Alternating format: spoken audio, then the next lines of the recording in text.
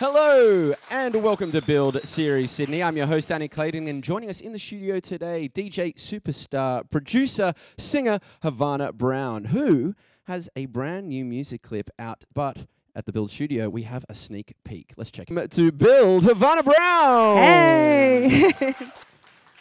How are you feeling? How are you doing? I'm feeling really good. Yeah, I mean, on the way to the studio, I was really excited to hear All Day. Oh, were on you? the radio. And you heard it on the radio? On the radio. So if I was excited, how does that make you feel when you hear it for the first time on the radio? Yeah, I heard it for the first time on the radio yesterday. And yeah, there was a bit of squealing. I'm like, obviously on Instagram, posting it.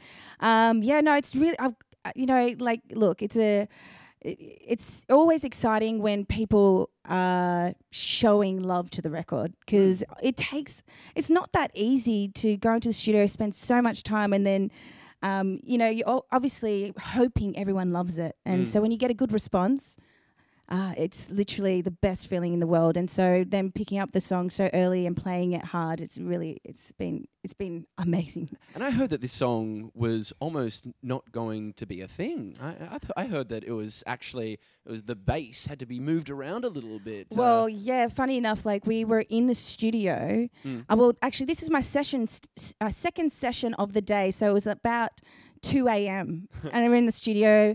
There's a lot of drinks, and I was a bit delusional. I was probably a bit tired, and we started writing the record. It was the same melody, same concept, but much ruder. Okay. So we had come up with it was just ridiculous. We just were having a bit of fun and laughing. And basically we put it to the side. It was in the beginning stages of writing the album. Okay. So I revisited about a few months later, and then I heard the track and I was like, oh my gosh, this is really catchy. I love the song. It feels good, but it's too rude. Okay. So we're going to have to go back in the studio and properly write it and, make it so it can be heard on the radio. Okay. So what did Potty Mouth Havana Brown have to say the first time round? Well, look, I have a song called Big Banana, and I released that. You could imagine it must Which have is about been fruit, yeah. Yes, it's about fruit.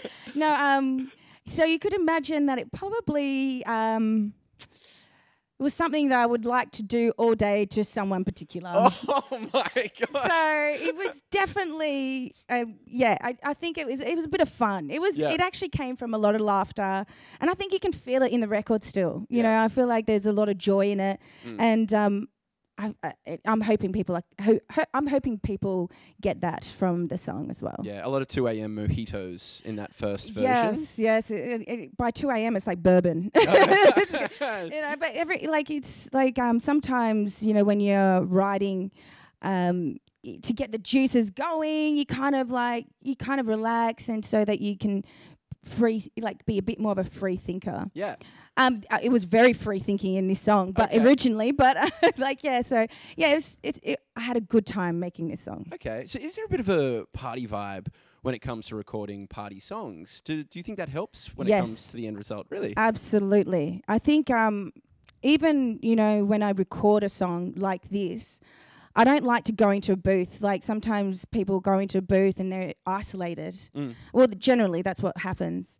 But I like to bring the microphone into the studio with, the producer and the writers, there as well, so I can feel a vibe. Yeah. I hate being disconnected because I feel like it ruins how I feel and the energy in me. So sure. I mean, you worked on this one with Prince Fox and Benjamin. Yes. What was it like? What was that dynamic working with such established musicians like them? Well, there was a lot of laughter and you know what? That's how it should be. I think I think the best songs have always been, well, for me, I can speak for myself, have always been from just good connection and creatively connecting with other people. Yeah. And it's not that easy. Because what I think is a sexy song may be different to someone else what a sexy song could be. So creatively you need to be able to connect, and obviously there was a great connection with them. I've been able to work with some talented people in Los Angeles, so in my career, like on a whole, it's been such an amazing ride. So yeah, I mean, either you are really, really easy to collaborate with, or you know the precise people to do work with. Because I mean, if you look at that incredible reaction that the Pitbull Havana Brown collab created, I mean, compare working with someone like Pitbull to someone like Prince Fox and Benjamin. I mean, what's that like? Well, you know, Pitbull is full of energy. Like he comes in like this ball of energy, and he has it all the time. And I thought maybe I am just seeing him in one particular setting, and that's how he is in that setting.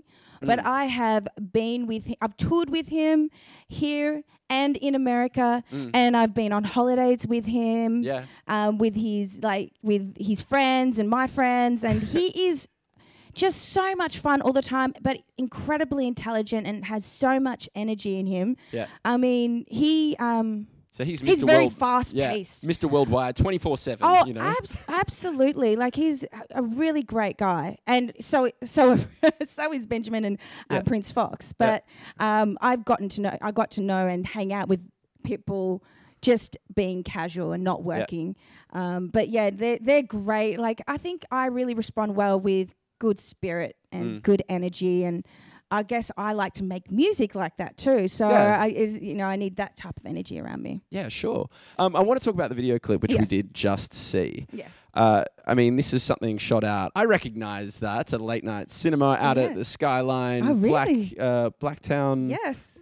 Outdoor cinema. Yeah. Which has that brilliant 1970s diner kind of feel. Yes. And the style, I hear that you styled this clip and you did a lot of the work in making that clip the way it looks. Well, I worked with Jean Collective. Okay. And actually, I don't know. I think I've always said Jean because I'm French, but I think it's actually JN. I think it could be something else. They've corrected me every single time I've said it, but I just don't believe that it's anything else but Jean, because it's spelled Jean. It sounds cooler as well. Yeah. And I've worked with them on another clip as well, and they're really fast and they're really talented. But I really wanted this clip to be super colourful and fun and interactive and have friends and just to suit the song. But they found this location, and I just thought no one knew where this location was because I've never heard of it before. Obviously, I'm not from Sydney, but I didn't know it was a popular spot. But yeah, no, I was like, it's just perfect. It has all the colouring. The outdoor cinema idea is so cool as well. I don't know. I had a great time doing this video, and it's the first one I've done in Australia for a very long time. Yeah, so. And also the dancing is quite unique. I do like that. The Havana Wiggle, I'm going to call it. Well, it can be the Havana Wiggle. But yeah, I styled it as well. I got some great clothes from IMG, and I had a good friend of mine who's a great designer called Effie Katz. I wanted her, asked her to make this amazing pink outfit that was all just the same color and pink trench with pink fur. And I had Zara make this great cowboy hat. Of course. Pink as well. So yeah, I think it was a lot of fun. Yeah, I had a great time. Because fashion seems to be another one of your loves. Of course. Yeah. And so when it comes to fashion, who excites you? What is the I love when there's some when you mix femininity with masculinity. Like I like designers like Balmain where they're quite strong in the shoulders, quite angular, but then sexy at the same time. And I love mixing the two of those. That's my go-to. I'm not exactly that right now, but I also love the 70s. Yeah. Like I love my flares. I like my cowboy hats. I love, I'm like. Depends on the day, to be really. Yeah, I mean, geez, this is like Pamela Anderson. Is that even the text from the Baywatch? It could be. I mean, yeah, this is very, I guess, 90s influence there. There's a bit of a 90s comeback coming at the moment. Don't you think? I don't know. I guess I'm feeling it. Everything 90s. Pink nails, for goodness sakes. Pink eyeshadow. I never thought that would come back. Oh, look, I'm taking notes. In 2 years, I'll be like, what was I thinking? I can guarantee you that. You just wait. I'm going to go copy. Tomorrow I'm going to be pink I hope so. eyeshadow I think and it everything. would really bring out your eyes. Oh, stop it. You make me blush. Now, you've returned back to Australia because you were living in the States for quite some time. Like 8 years. Yeah. A long time. That went really fast. Okay. Yeah. And why now? What brings you back to Australia? Basically, I'm lucky I can live anywhere. There was a choice to live in Los Angeles at the time, and I had a great time there. But, we bought a house a few years ago. We want to build, and you can't build when you're living overseas. I thought we could. This sounds really stupid, and I should have known this, but I feel like I don't know anything about their building industry or how to build a house because I never have done it before. But I thought, I can do it while I'm living in Los Angeles and build in Melbourne.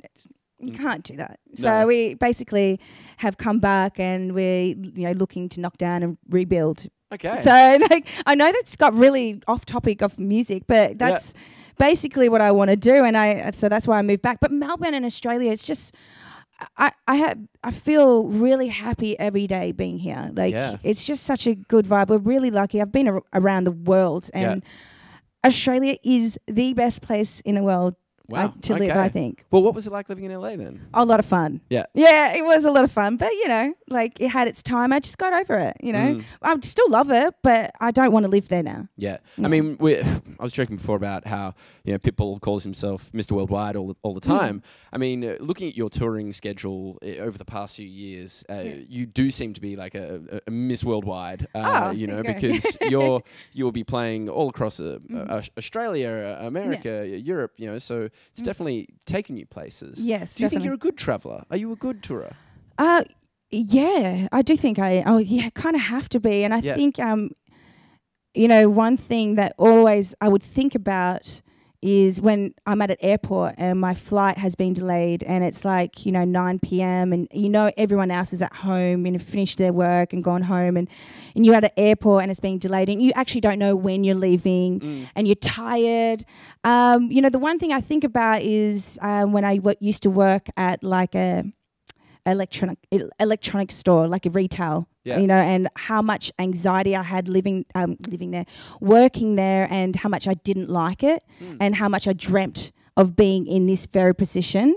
So I would think back at those times, and it literally, it makes it all right. I'd rather be doing that and touring, doing what I love, than be living, working, doing something that I hate and that I'm frustrated and not feeling fulfilled, Yeah. And I mean, the bad times, being asleep on an airport floor, I guess can only be way completely blown out of the water by the good times. Like touring with Beyonce, you toured with Rihanna, I mean, you've gone with some of the biggest names in the world. Yeah. I mean, I still think back at that and go, and I'm always like, wow, it feels good to be able to say that and to have done it, experienced it, and the things that you can learn from that. Yeah. What did you learn from, let's say, the Britney tour or the Beyonce tour? A lot.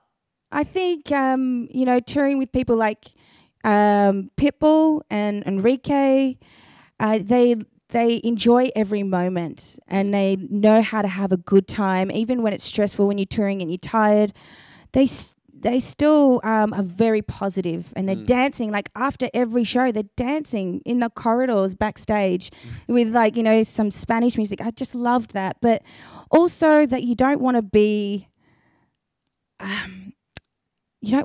too crazy famous.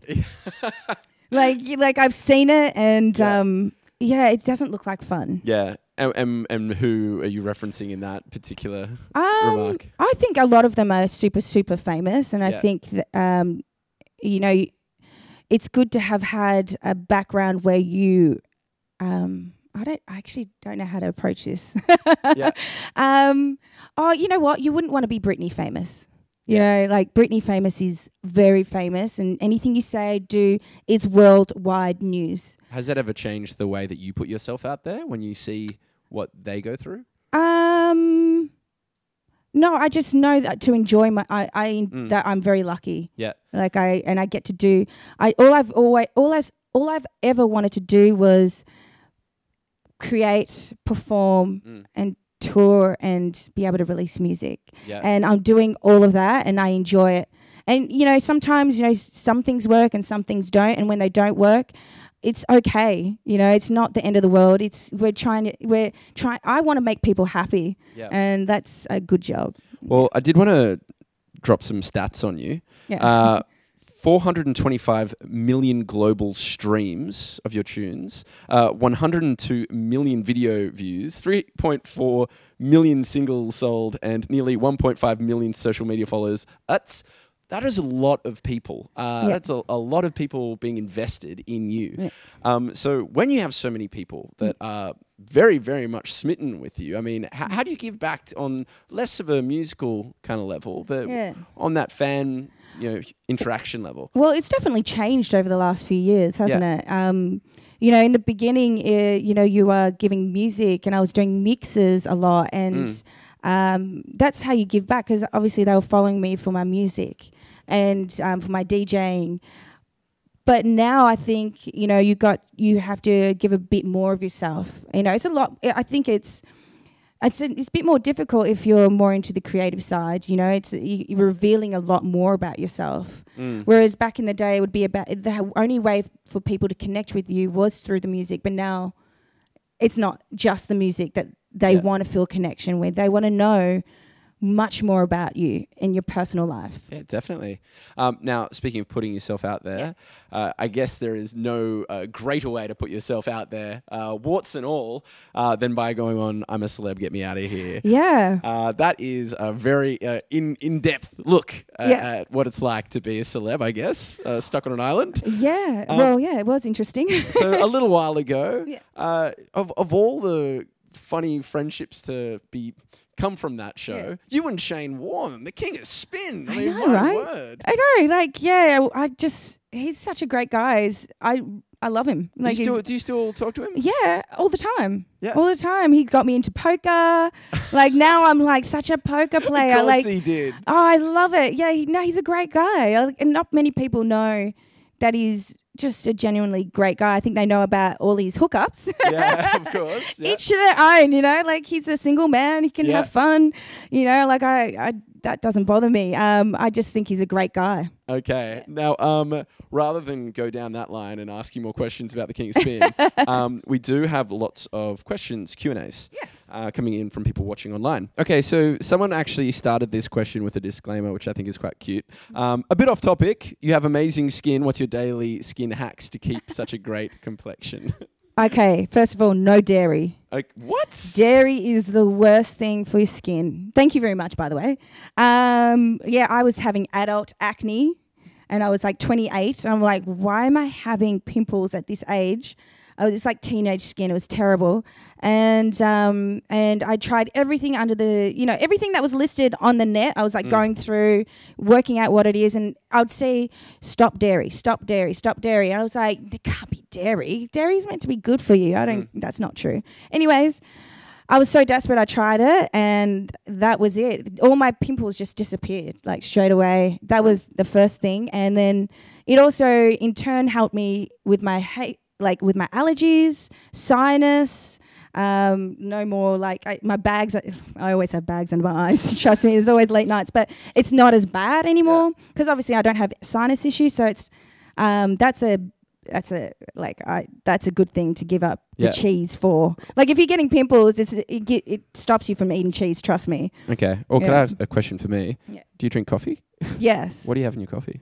How do you have your coffee? I have oat milk in my coffee. Okay. But if they don't have oat milk, I'll do almond. Oat milk is the best, guys. Try it. Yeah. We'll give it a crack. Yeah. What was your big break in the industry, and when did you know that you'd made it?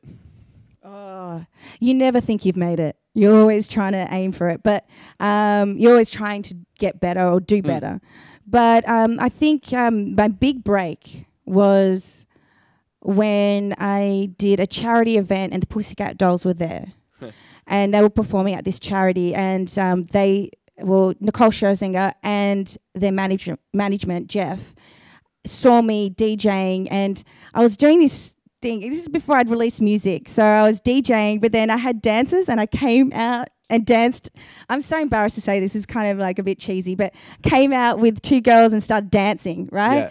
And because I was trying to be different. Well, not trying to be different. This is what I just thought, oh, let's make the DJ more of an entertainer. Yeah. And this is before DJs were releasing, music. They weren't doing it as much as a performer.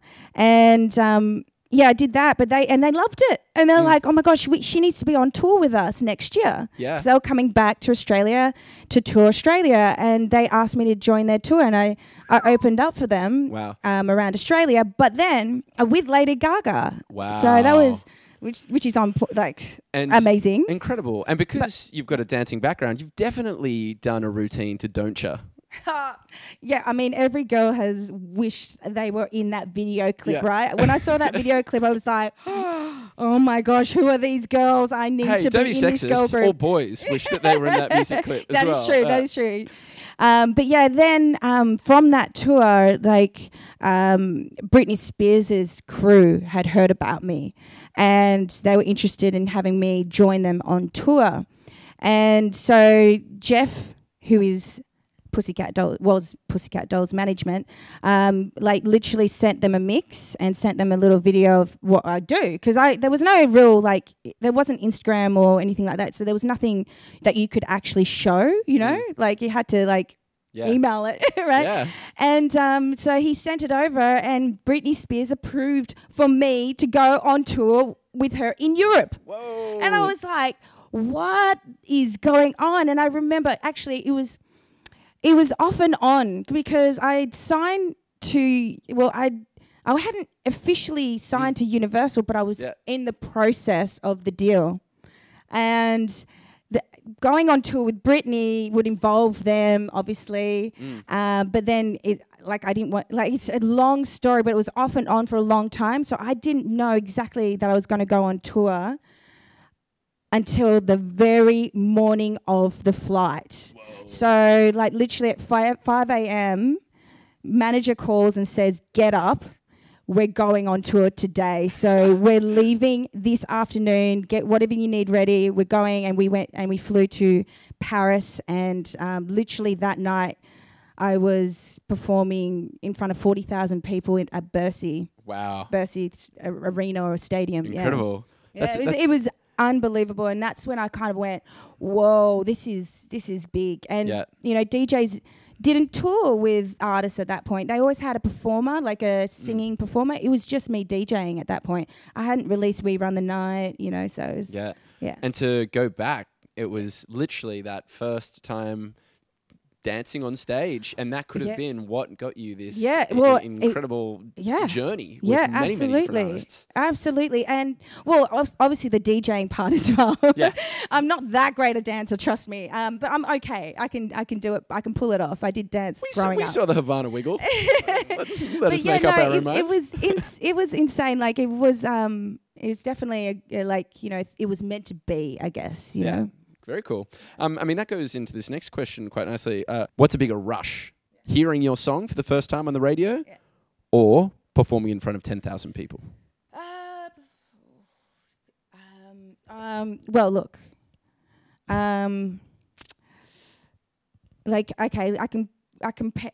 It'd be performing, I'd say, because hearing on the radio, you're in a safe environment, but when you're, if I put it back to that first Britney Spears show, and I was I couldn't eat all day.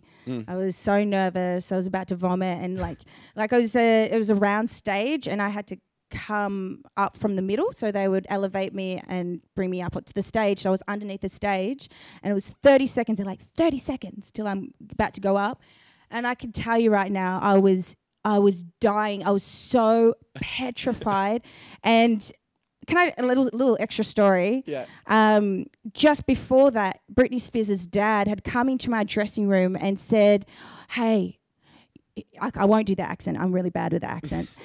You need to pep them up, because you can hear a pin drop. They are so silent. There's 40,000 people out there, and you can't hear a word. There's nothing going on. Yeah. So your job is to get them moving. And I'm like, I was already feeling the pressure. I was already petrified.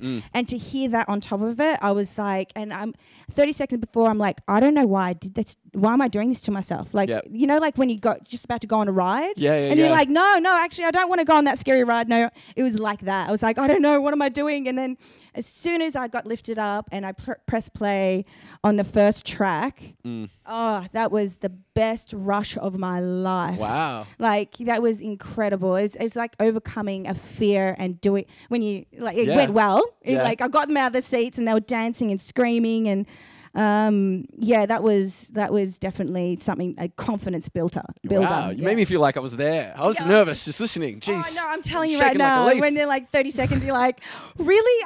Like, I don't know, I think I need to go toilet. Nervous pig. You sure I should go up now?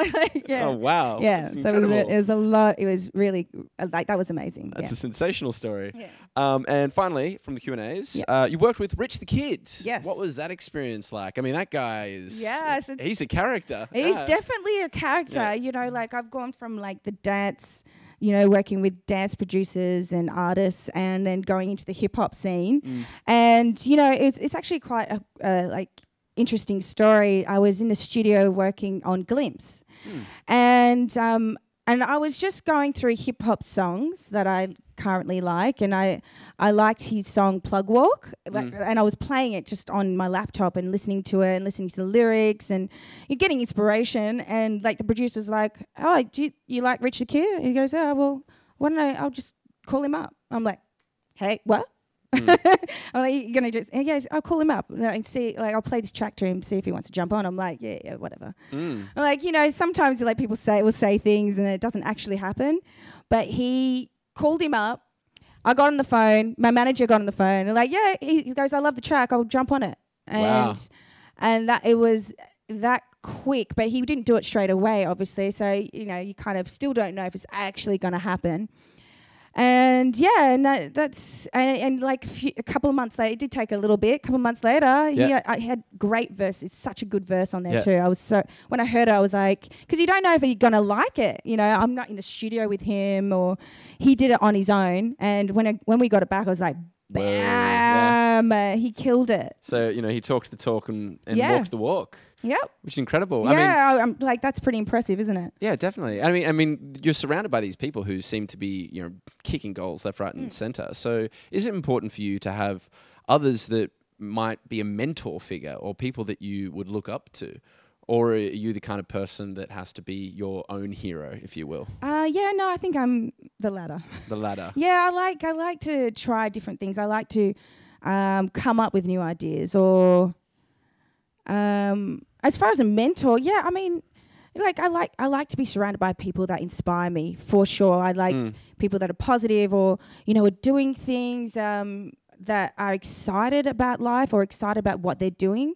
That to me is inspiration. I can't be around someone that's just a drag. Just a drag. Yeah. Like, you know, like everything's annoying. Like they're pissed off all the time. I just, like, we all have our issues, man. Like, let's just put some positivity in the world. Do we have to concentrate on that? You know, like, but but I do like to create something new. Yeah. You know, I mean, I started DJing when there was no females, you know, or, you know, started performing and like creating music and writing music and doing, you know, like I like to be in there first, you know. Yeah, totally. Oh, towards the beginning. I'm not saying first, but, you know. Yeah, sure. Yeah. And while we're talking about, you know, putting positivity out there, can you tell me a little bit about Kids Teaching Kids? Yeah. Well, you know, basically it's a program. It's a good friend of mine runs it too, Aaron Wood. Sure. He has this program that he's been working on. I think it's like 20 years, 30 years. And basically at school they teach, like, it's a peer-to-peer teaching. So rather than a teacher telling a kid to, a child what to do, it's about learning from each other and peer. And it works. It's a much more positive way to learn. So, it's learning about the environment and how to look after the environment, and them all going out and teaching each other. Wow, fantastic. Did you just get a text? Is it your phone calling? Feel free to answer it. Who's probably Mum. Is it your mum? Oh my gosh, it is Mum. So I'm just going to take this for a moment. Hi, Mum. How you doing? Oh, sorry. Look, your daughter's in the middle of an interview right now, and she didn't turn her phone off. Sorry. I'm so sorry. Okay, then. Okay, no, before you go, Wait, just one question for you before you go. Yes. Are you proud of your daughter, and how are you feeling about the release of All Day? Oh, I'm very proud of her, of course. I really like All Day. It's a really good song. I love like it. selling it doing the hard It stays in my head all the time. Okay. I keep singing it all day. Oh my gosh, yeah, this is really wholesome and cute. It's been lovely talking to you, Mum. Look, I'm going to pass you over to you. Wrap it up, though, because we're in the middle of an interview. Thanks, Mum. I love Round you, of applause for Mum. Mum. Love you, Mum. I gotta go, okay? Bye. Oh my gosh, she's like, oh yes, it's a really good song. It's like really catchy. It's in my head. Yeah. Oh, I love her. It's true. There's nothing cuter than proud Mum, you know, when you hear her. Even my partner over there, my manager, he's like, yep, that's Mum. That's definitely her. I actually think that there is nowhere else I can go after this. But before I do let you go, I mean, what's next? I know that you've got a gig coming up with Brody Jenner. Yes. But besides Halloween. that, the Halloween party, yes, which should be a little bit Are you wild. going to be there dressed up in your sexy outfit? Of course I am. I'm actually playing myself at a Halloween party. So, really? Where are you playing? Obviously, you want to play it? Yeah, sure.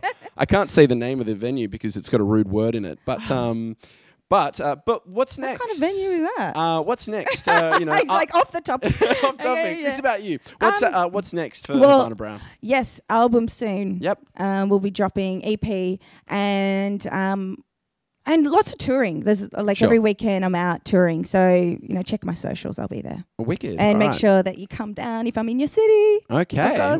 Well, thank you. And listen to All Day. Yes.